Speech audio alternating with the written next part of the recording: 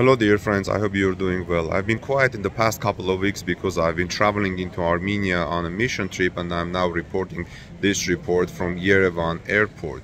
So Tesla's entry into the Indian market is on shaky ground again, as the government says that a deal on import duties for electric vehicles is off the table.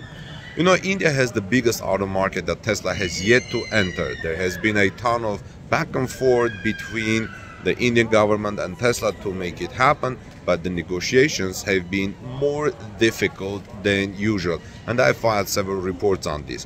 The Indian government wants now Tesla to build a factory in the country in order for them to enter the market, but the automaker prefers to first test the waters with imported vehicles. However, India has strong EV import duties that prevent that. Now, I can understand that they don't want Chinese imports, they want made in India. So in 2021, Tesla officially incorporated an Indian company in Bengaluru, the capital of India's southern Karnataka state.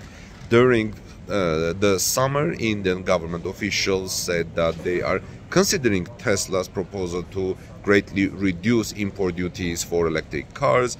Later that year, Tesla vehicles were spotted being tested on Indian roads, and the company got 7 electric vehicles variants approved in India.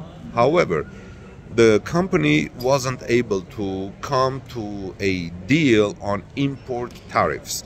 And in 2022, Tesla decided to put its plans to enter the Indian market on hold.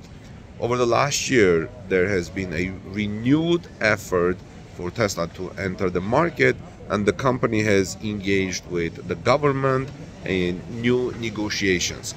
Last month, we learned that India was again considering a special deal with Tesla to reduce the import duties. A few weeks later, we learned that Tesla is reportedly closing in on a $2 billion deal to build a factory in India. That's a considerable amount for India.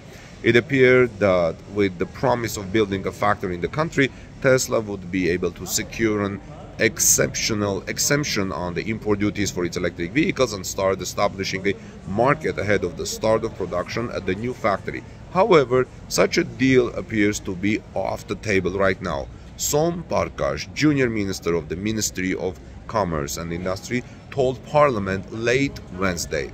This is via Bloomberg. Bloomberg reported it. So now it's unclear if this is going to affect Tesla's plans to build a factory in the country, but the automaker has made it clear that it would prefer importing vehicles in the market before establishing local manufacturing in India.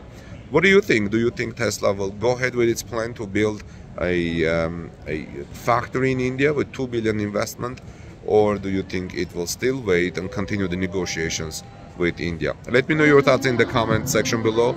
This is Armen Harian from TorqueNews.com. Also visit us please at TorqueNews.com for daily automotive news. Give us thumbs up if you like this report, that helps me tremendously.